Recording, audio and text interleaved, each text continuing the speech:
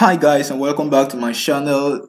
In this tutorial I'm going to be teaching you how to create complex auto layout variant buttons using Figma. So if you're new to my channel, ensure you subscribe. It takes a lot of efforts creating these videos and editing and posting, so please, you can just show me a little appreciation by subscribing to my channel and turning on the notification bell so you get notified whenever I upload new videos.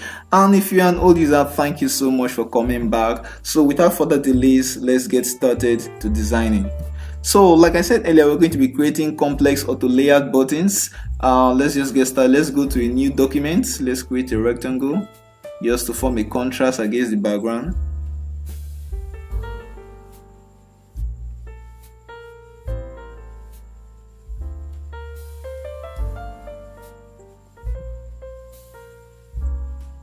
Alright, we have our background, and next, like I said, we're going to be using auto layout, so we're not going to draw a rectangle or then putting text and the rest of it. No. We're going to be using auto layout so we can make the buttons responsive.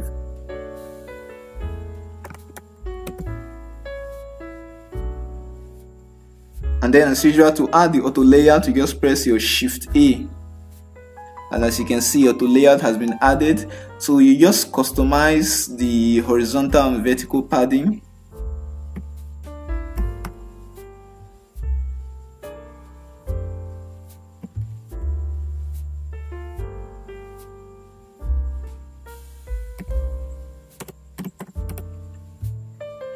Alright, and then we give it a fill color.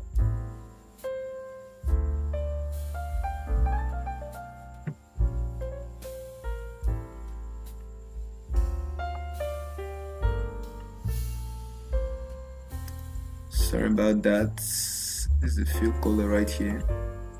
Okay, and we're going to be giving the text white, and we're going to make the text medium or bold. Currently set to regular. Let's make it medium or even bold. Okay, semi-bold. Alright, so let's give the frame some radius. Align it to the center and give it a radius of 10. Okay, 10 is too much. Let's make it 5. Make it 5. Still too much. 4. Okay, I love this. Perfect. So we're going to be using this button. We're going to be using this button as our primary button. We're going to be creating secondary buttons and bigger buttons. So this is the first one. We're just going to duplicate this by holding Alt and dragging. Duplicate one more, duplicate one more. So this will be the small buttons. So let's duplicate this by highlighting everything. Okay, let's hold Shift, highlight that, highlight this, highlight this, highlight this, and duplicate it by holding the Alt and dragging out. So we are going to make these ones longer, so they will be the large buttons. Perfect. So the next thing we're going to do now, this is the primary button. So let's create more room. Okay, let's do the primary buttons first, then we can go further to the secondary button. So we just have to do now is change the color, make this darker, make this lighter, and make this very light, like so. Okay, and then the same thing goes for this. Let's take this color code, make it faster, copy it, come here, paste it in here. Take this color code, Ctrl Alt C, come here, Ctrl Alt V, paste the properties, come here, Ctrl Alt C, copy the properties, come here, Ctrl Alt V, paste the properties. So we're done with the primary button for both the small and the large button. So let's expand this rectangle so we can create our secondary button. So all you just have to do now is duplicate the whole of these frames by holding our Alt and dragging out. and we'll have our secondary button. As easy as that. Let's make sure it's properly aligned. Okay, it's properly aligned. So what we just have to do now is just to change the coloring. So let's change the color of the primary button from this to blue. Okay. So let's copy the color, Ctrl+C, paste it here, Ctrl+V, come here, Ctrl+V, come here, Ctrl+V, and then let's come here. We'll need it.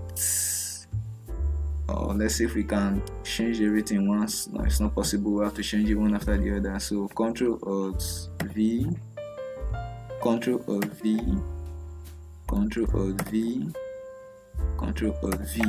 Alright, so we're going to change these buttons again. Make this one darker, much darker. Okay, maybe we can still go further. Come here, make this one lighter,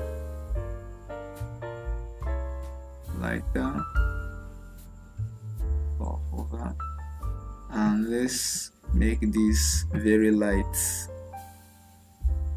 Okay, so let's copy this color, Ctrl+C, paste it here, Ctrl+V, copy this color, Ctrl+C, paste it here, Ctrl+V, copy this color, Ctrl+C, paste it here, Ctrl+V.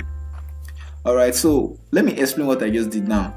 There are 4 sets of icons of buttons here.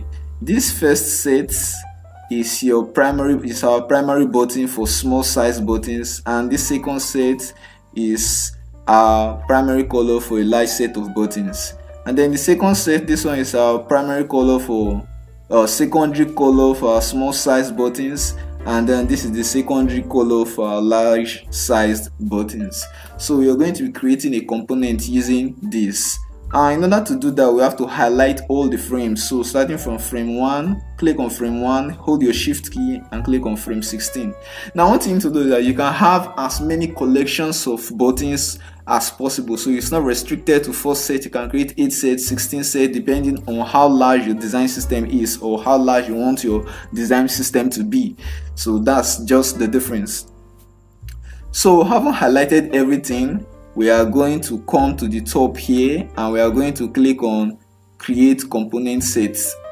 So everything here has been converted into a component. It's just a matter of adding the variants and setting the properties. So let's rename this from component 1 to buttons. Remember, it's the best practice to always name your files properly. And then let's go back to the first collection. Like I said, this is our primary button, our primary color for small size buttons. So we are going to edit the properties. Frame 1, double click on it. As you can see, property 1, frame 1. So we are going to set it. We are going to say category equals small. Okay, category equals primary, comma. We are going to say category primary. We are going to say size equals small. And we are going to say states, which is the state of the button. Is it the default button? Is it active? Did you press on it? Is it a highlight button or is it a disabled button? So we are going to say states equals defaults. Let's copy this because we are going to be using this a lot. And there, as you can see, it says this variant is missing 1 or more properties. That's because we have to set the same property for the 3 other buttons, otherwise it wouldn't work. So we've already set that one. Let's set the second one, frame 2, double click on it, paste the properties you copied earlier. Now we are going to be changing only one thing here. The size, the category, this is still a primary button. It's not a secondary button, it's still a primary button. The size is still small, it's not big. The state is not default but active. So this is the only thing we'll be changing here. Paste that, and then here is going to, we are going to be changing the states. Paste. State is not default but hover. When you hover over the button, that's the color to change to. And then this button, the state is disabled for disabled buttons. So let's remove the default and put disabled. We are done with that. Then let's go to the primary color for the large buttons. Let's double click on this, paste the old properties, but instead of changing just the state, we are going to change the size as well. So instead of small, we are going to say large. The state remains default, so let's copy this, and that's it. Let's change the next one, frame 6, paste it. The size remains constant, but the state is going to be active. Let's go to the next one. The state is going to be hover. And then let's go to the next one. The state is going to be disabled. And we are done with the primary colors. Next, let's go to the secondary color. So let's copy the property for the primary color to make this a whole lot easier. So let's copy this, instead of typing everything again, come here and let's paste it here. But remember, we have to change the category to secondary. So let's change it to secondary. The size remains small, the state remains default. Okay, let's copy this, copy, and then let's go to the next one. We are going to change the state for this one, paste it here.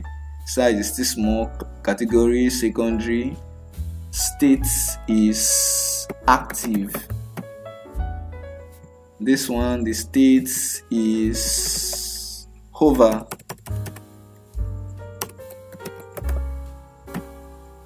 And then this one, the state is disabled.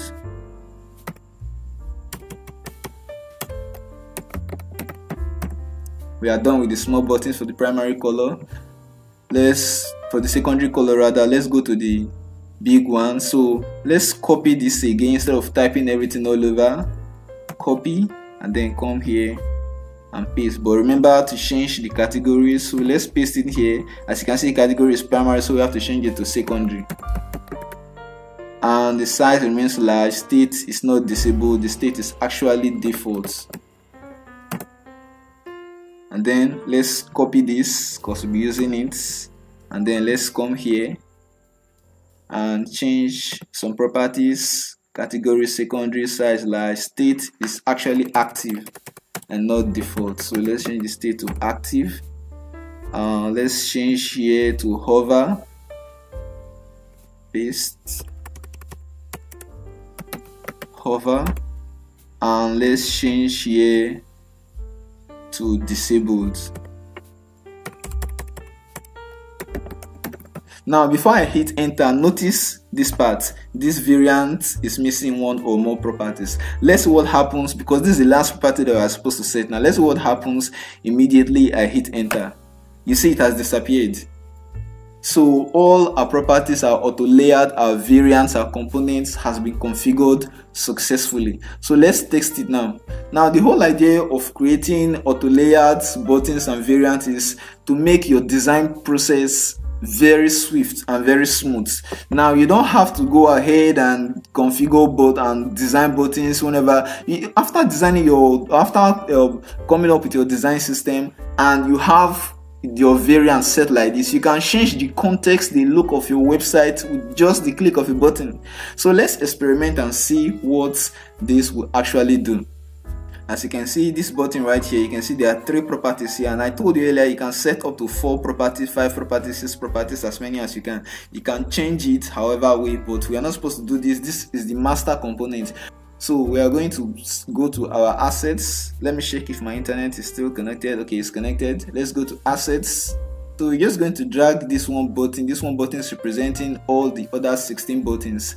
So this is just representing the whole 16 buttons here. So this is representing all the buttons here.